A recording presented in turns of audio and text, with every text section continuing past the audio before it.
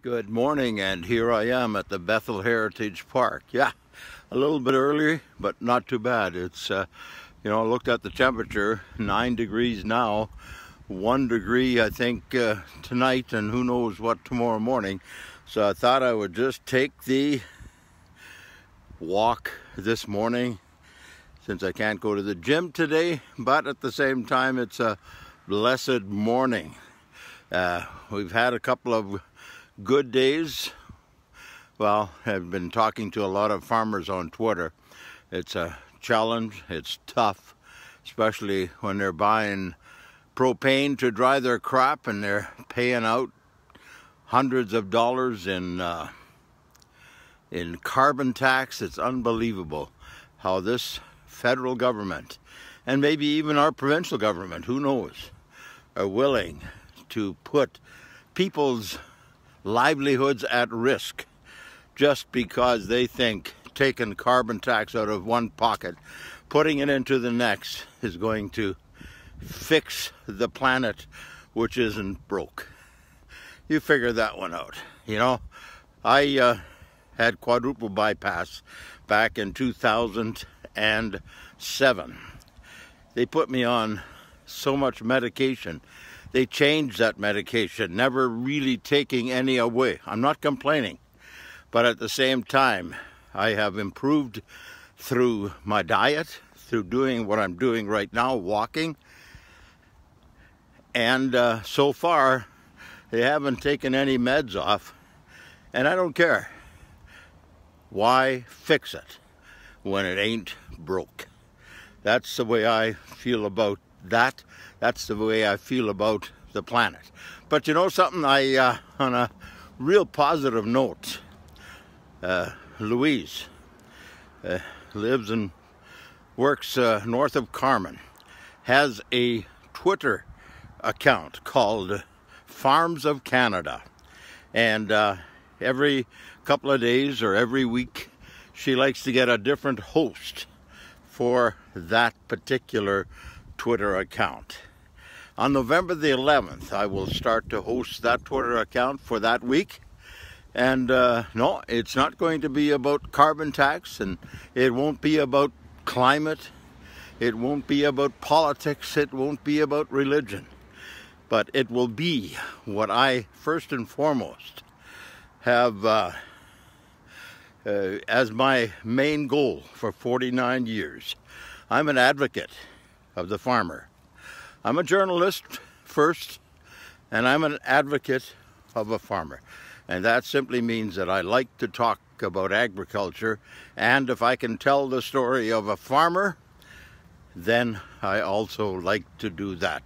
So that particular week, it's called Farms of Canada on Twitter. I will be hosting, and we will be talking about, to, and with farmers. So I'm hoping this is going to be something that I can do on a fairly regular basis, but only as needed, and only as time permits, and only as responses come in. So that's a great morning. It's a little breezy, so I'm glad I have a hood because it feels like I've got a little cold coming on.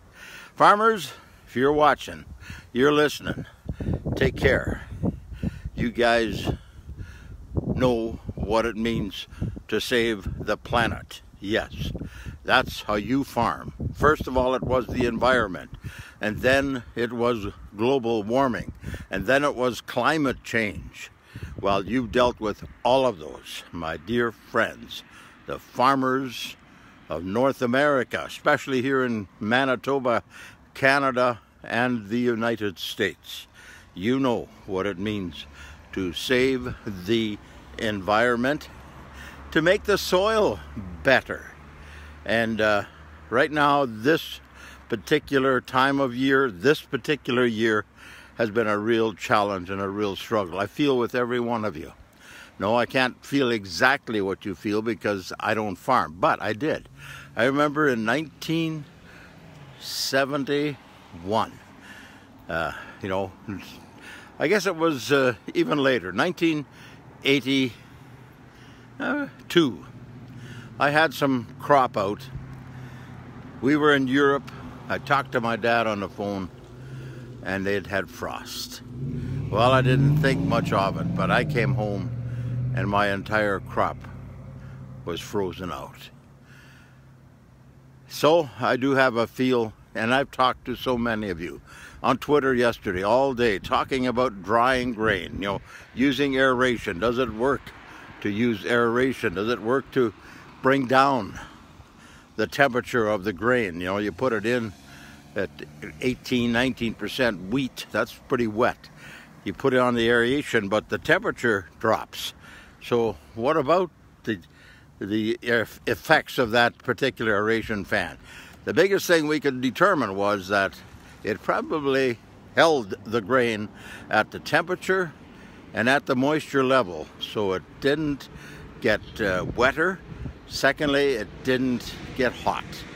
But as so many people said, it's such a pain to mess around with all kinds of aeration. Throw them in the grain dryer, and then you're going to have it done the way you want it to do. But that's when the discussions came on. You know, on one particular fill-up of propane, Jerry DeMari of Somerset showed me a bill, $120 of carbon tax. For what? Well, as I said, you know, the whole aspect of carbon tax is there to discourage the use of propane. Right, exactly.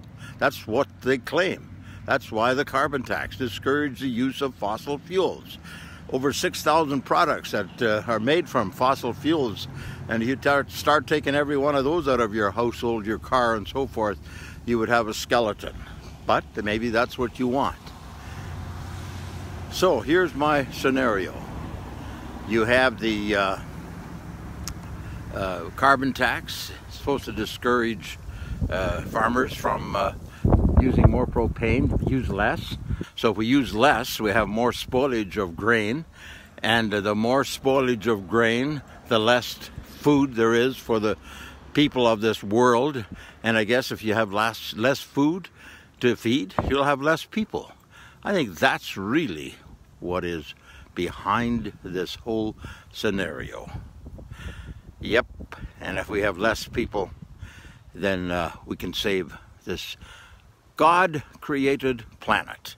Well, so much for this time around. I know I'm dressed in a hoodie. It's cold out here, and so I don't mind.